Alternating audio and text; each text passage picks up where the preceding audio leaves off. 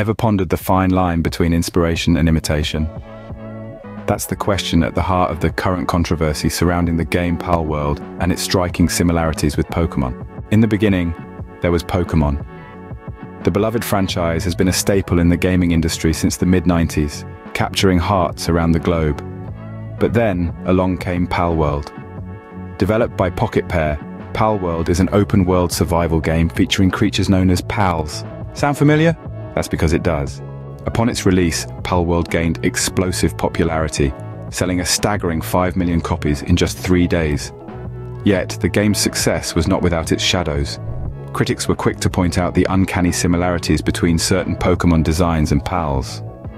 This, coupled with the game's more realistic and somewhat exploitative approach to its creatures, fanned the flames of controversy. But the intrigue doesn't stop there. Some speculated that the creature designs were not the product of human creativity, but rather the result of generative artificial intelligence. These suspicions were fueled by Pocketpair's CEO, Takuro Mizobe, who has been quite vocal about his enthusiasm for generative AI in the past. The use of AI in game design is not new, but it's a topic that raises eyebrows, especially when it's potentially used to mimic the work of others. It begs the question, is it fair game, or is it crossing the line? Adding to the controversy is the fact that Pocketpair's previous game, Craftopia, was criticized for its lack of visual identity and the use of off-the-shelf assets.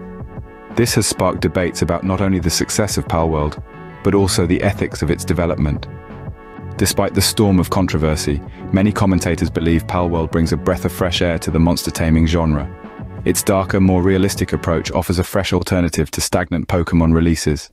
However, the controversy surrounding Palworld and its alleged plagiarism of Pokémon has had a significant impact on the gaming industry. It's forced us to examine the ethics of game development, particularly in relation to AI and plagiarism. It's also highlighted the need for more transparency from developers regarding their design processes. In conclusion, the Palworld controversy is about more than just a game. It's a conversation starter about the future of the gaming industry, the role of AI, and the line between inspiration and imitation. As the dust settles, one thing is clear. The gaming world is watching, waiting to see how this saga will unfold.